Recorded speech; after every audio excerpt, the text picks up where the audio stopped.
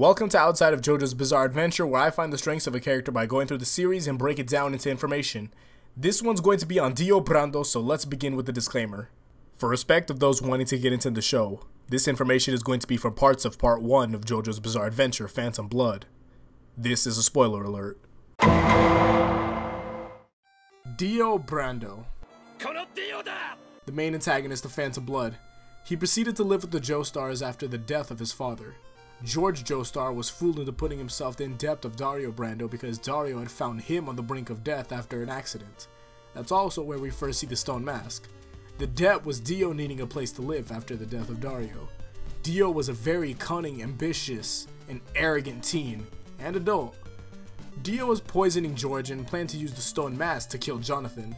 After finding out the power of the stone mask by using it on a bystander, that plan had long changed. Dio was finally found out about his original plan and was going to get put away for a very long time, and possibly even executed. But then, the cops took too long to shoot, and Dio got vampire powers. He blew everyone away right after that. The story progresses on, and Dio finds more and more about his vampire abilities, even aside from his regeneration, enhanced senses, and inhuman abilities. I wasn't exactly sure on what to take into consideration when calculating the strengths of Dio, so let's first get into his abilities and then just showcase some of his vampiric powers, and then get into his physical strengths and abilities that can't be calculated. Dio has the ability of hypnosis. He only really uses it 2 to 3 times on screen. Jack the Ripper was probably the best example of it. Dio has this ability, but he doesn't really need hypnosis when further on into the show.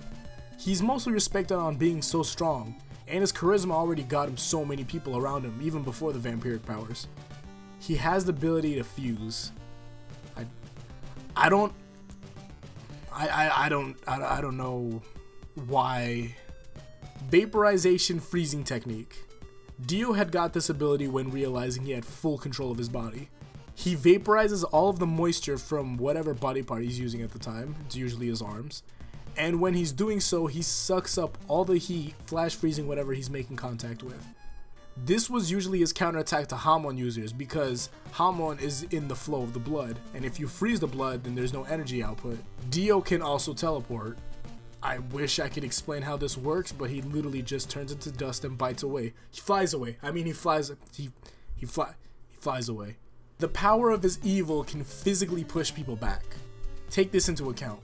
Jonathan and Zeppeli are very, very strong. They can probably take some wind from a storm. They braced themselves because Dio's evil intent was stronger than a storm. I don't know exactly how to put evil into calculation, but this by itself is pretty ridiculous. Dio's regeneration is remarkable. He recovers from being almost split in half, and along with that, he can recover a severed arm with just a little bit of blood to recover with. His regeneration ability is faster than fire can consume it, but usually he has to consume a large amount of blood to fully recover and recover stronger than he was before. That's why the whole "how many breads have you consumed in your life" scene was so dramatic.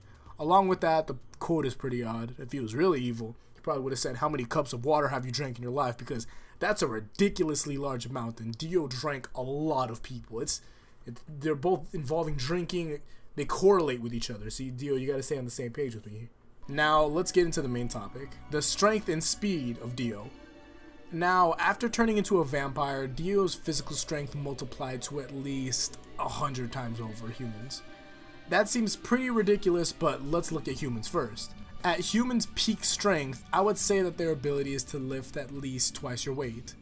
For example, the highest bench press is now around 1,000 pounds. The man that did that weighed about from 290 to 345. That makes him about 3 to 4 times his body weight, and that's probably peak strength. Dio's strength is supernatural. For example, look at all that he did after becoming a vampire.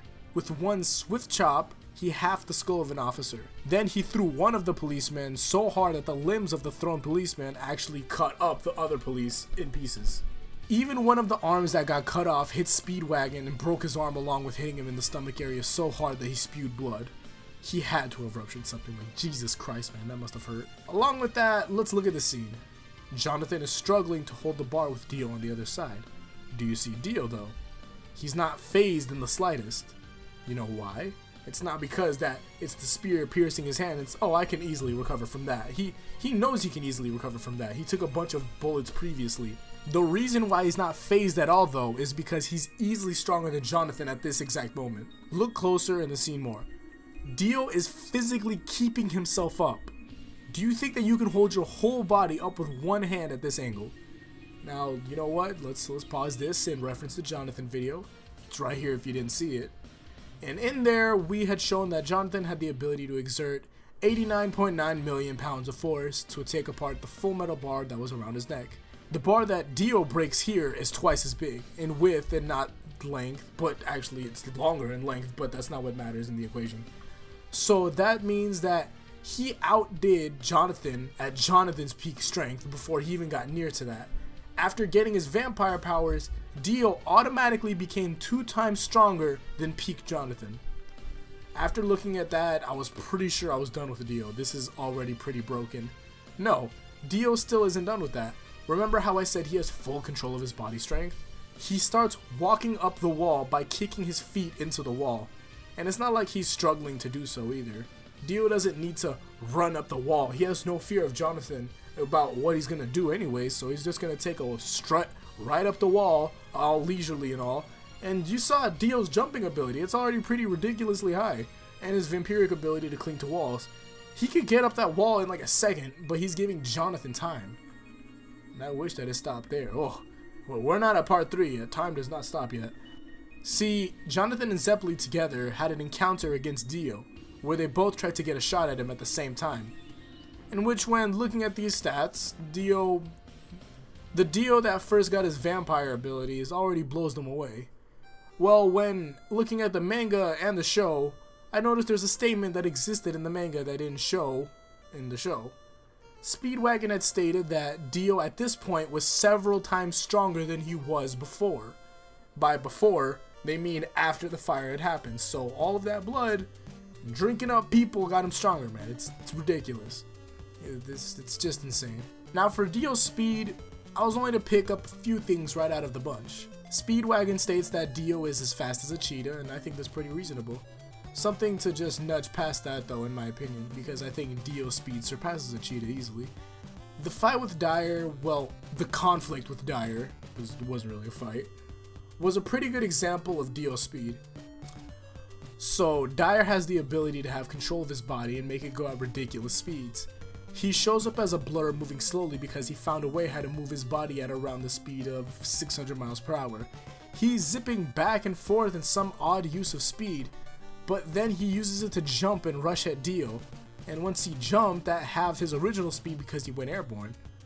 Dio's reaction time is amazing. Easily grabbing the attack and then taunting Dyer about the speed. Although he could already see Dyer through all of this, that wibbling wobbling blur thing did not matter because Dio could already see right through it.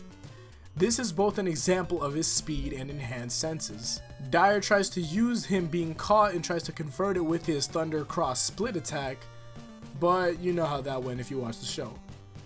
For the last ability of Dio, we're going to get into the infamous Space Ripper Stingy Eyes, and I promise to God this is not the name that I'm giving it. This is the legitimate name for it. I would have gone for a more vampire name, Essence Beams or something like that. I don't know. The Space Ripper Stingy Eyes, it's when the user creates 2 pressurized fluid jets of vampiric essence from their eyes. Now, I'm sure that you guys know about water jets and how they cut stone and all. Those have to be pretty close to stone to stay exact. If sprayed at a distance, it's actually going to be gradually losing power the further it gets. So applying that to the logic of these essence beams, how much pressure do you think it takes to cut through multiple bodies, stone, and to reach the sky to where it would cut a plane in half if the plane was there? Water jets usually have the PSI of 90,000, that's pounds per square inch, with the effective range of 5 to 8 inches. Now for those essence beams, they can produce a pressure of 48.6 billion PSI. That's with the effective range of about 540,000 inches, which is about 8 miles up.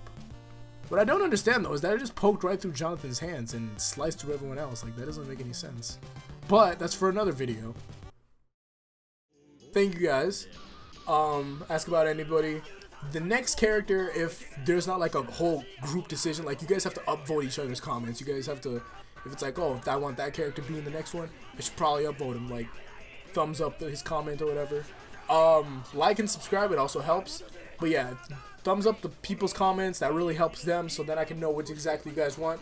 If there's not like a general consensus of what people want, so I'm probably just gonna go do Joseph next, because I don't think that many people want to see Zeppeli, honestly. Aside from that, I think this is where we're done here. So I hope you guys enjoy your Halloween. Goodbye.